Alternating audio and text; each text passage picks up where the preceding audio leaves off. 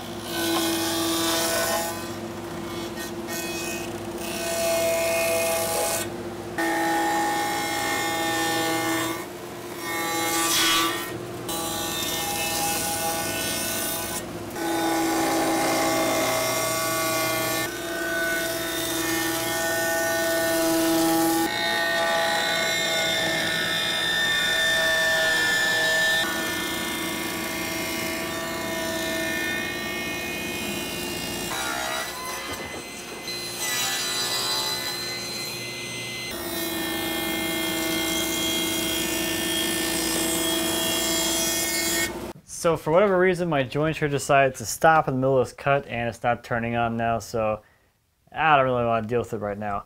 So I need to bring down the level of this like 2-foot section down to the level of the rest of the cut that I had started on the jointer, and then I can finish planing these things.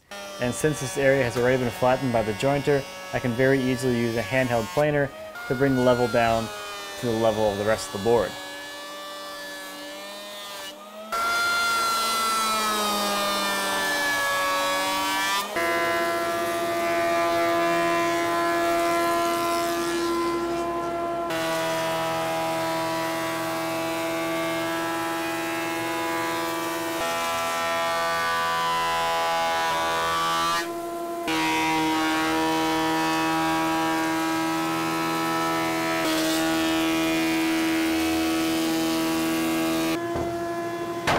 So I'm not really sure what's wrong with the jointer. Hopefully it's just overheated. Well, one thing I thought of is, although I can true up both edges on the non-live edge slab, the live edge one, I won't be able to do that on the table saw. And of course I stopped early before this edge is totally trued up when I was using the jointer earlier. So hopefully the thing will turn on tomorrow when it cools down. But it's kind of weird because I pushed that thing a lot harder than that before without any problems. So to kind of move forward, I'm going to start with some epoxy filling, and the first coat I'm going to do here is just with a clear epoxy. That's going to do two things for me. First of all, it's going to go all the way down to the bottom, since these do run all the way through, and start sealing up the underside. And the other thing it's going to do is that because we're going to come back and fill this with a tinted epoxy, the clear epoxy is going to soak into like this bark here in the middle and solidify that, so it's not going to absorb any of the tint from the secondary epoxy I'm going to apply next time. So that should help keep things looking pretty even. So the underside just gets sealed up with some masking tape. So it's definitely a good idea when you have a very large void to fill in multiple steps or multiple pores. That way that first pour essentially becomes a dam, so you don't have to resist as much, I guess, hydraulic pressure from all that epoxy pushing up against the masking tape in this sense. So if I was just to go ahead and try and fill this thing all in one step, that masking tape would have to resist the force of all that epoxy above it, and I'd probably end up with some leaks. So you can kind of consider the first coat a true seal coat, because it's literally going to seal up the openings on the bottom and not allow the subsequent coats to seep out the underside. So that first seal coat of epoxy has cured, and I did have a little bit of a leak, but it didn't really get too far because there wasn't a lot of epoxy back there forcing its way through. This kind of solidified itself before it really had a chance to totally drain out. But at least now I know this is totally sealed and I can go ahead with the rest of the filling. Now I'm going to jump around a little bit. I got the jointer working again. It had tripped the internal overload, so I got the thing taken apart and reset that, so I was ready to go again. So I'm going to jump around a little bit. I'm going to clean up the epoxy on the surface here, get these two things joined together, and then glue them together. That way I can do the rest of the epoxy filling while it's in the clamps getting glued together.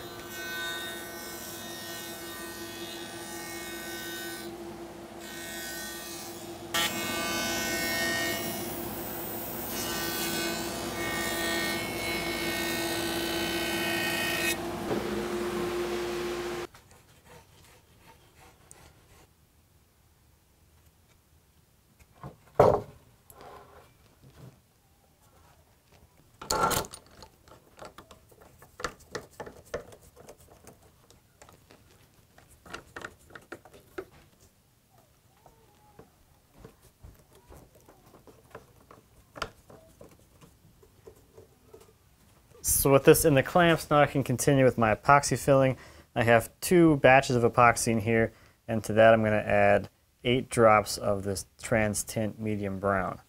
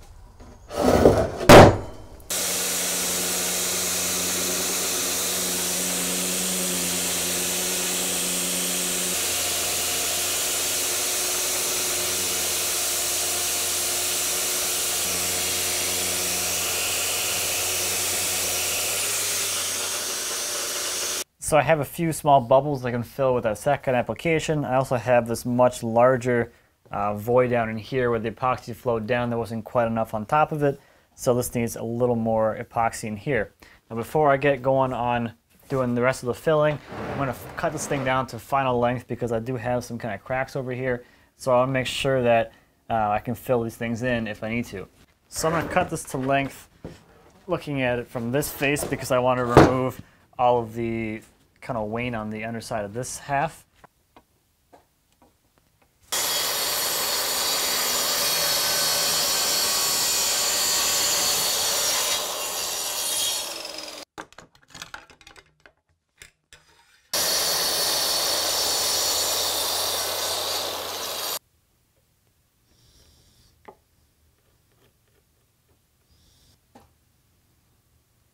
So the epoxy is all set up now, and now I'm ready to start working on the finish prep. So I'm going to start addressing the live edge here.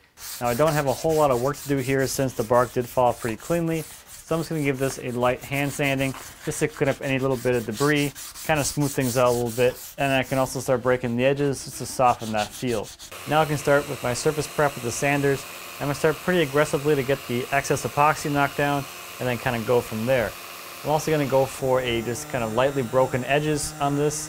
So I'll use the sanders to lightly break the edges as I get up into the higher grits. And then for the corners, I'll kind of round those off a little bit, make them just a little bit softer. Time to put some finish on here. I am pretty excited about this because we got some double crotch going on here. So this is the underside right now, and of course, since it's not going to be seen, I didn't really spend a whole lot of time making this side all perfect. So I didn't really sand the epoxy area back, so there's some ghosting there. I didn't fill any of the voids on the underside. You know, nothing too fancy down here.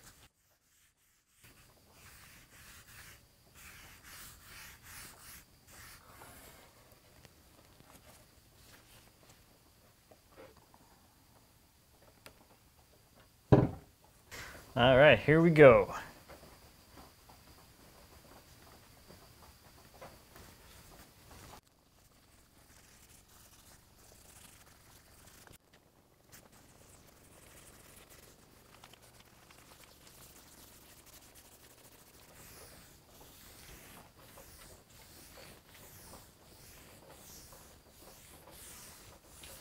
Not too bad. Definitely some really cool crotch figure going on down here, and just an overall really cool piece. I really like the color of the elm. It almost has a butternut type color, but it's of course much harder than butternut.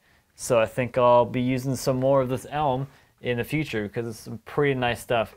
And this project was a nice kind of change of pace. It was great to do something that really wasn't that complicated or challenging, and I can get done in just a few hours and have a finished piece, which is absolutely beautiful.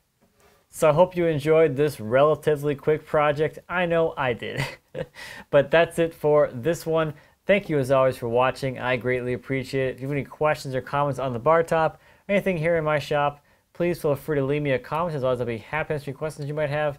And until next time, happy woodworking.